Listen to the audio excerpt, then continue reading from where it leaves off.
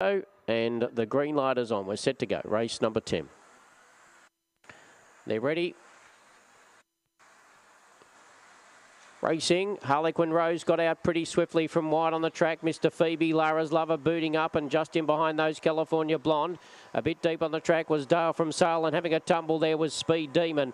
Off the back straight, Lara's Lover's trying to get up underneath Harlequin Rose, having a good tussle. California Blonde third. Then Game Flying Farouk, they corner for home. Harlequin Rose still got a lead. California Blonde on the inside, but it's Harlequin Rose too good from California Blonde. Lara's Lover's third, and then Game Flying Farouk.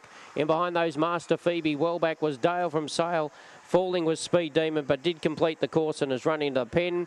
And the time is 25:01.